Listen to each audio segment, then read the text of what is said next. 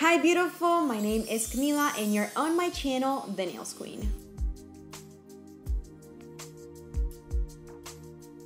In today's video, I am going to be teaching you how to do a perfect baby boomer or ombre using polygel. I mean, literally, you won't be able to see the separation line between one color and the other, and there are gonna be no patches, so if you wanna learn, make sure you stick till the end of this video where I'll be sharing the best secrets.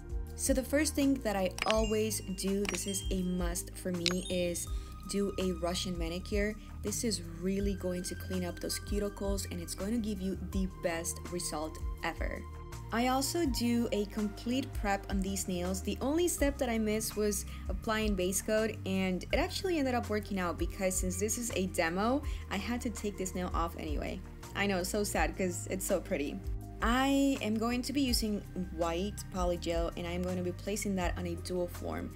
Patting that product down, molding it, and then I am going to apply it on my nail. And if you notice, this is a secret, pay attention to this.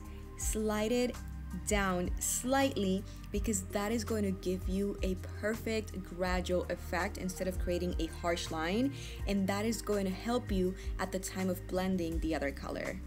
I went ahead and cured this nail for about 15 to 20 seconds under the lamp, only because I wanted to pinch this nail. I know if you watch my old videos, you are probably going to notice that I was never used to pinching.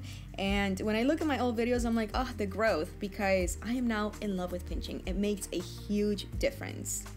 I also removed the excess product. There wasn't much anyway because the application was so smooth, but I still wanted to remove those extra bumps because at the time of applying the other product is going to make a difference.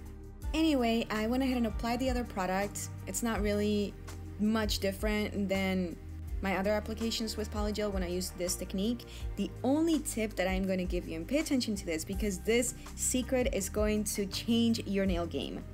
If you apply a little bit more of slip solution where the nude color ends on the white, that is going to create an effect of the nude color melting into the white, creating a perfect ombre. So you need to try this if you're using polygel. It also works with acrylic, but since I am teaching polygel, that's why I am focusing on polygel. But yeah, that's a great hack. I didn't really want to focus too much into explaining the filing because that's pretty self-explanatory, but if there are any beginners in this video and you would like for me to make a video tailored to beginners, I would be delighted to do so, so please let me know in the comment section. I would love to help. After applying the top coat to definitely show that shimmer and applying a little bit of cuticle oil, this is the final product. Well, I have to finish how I always do.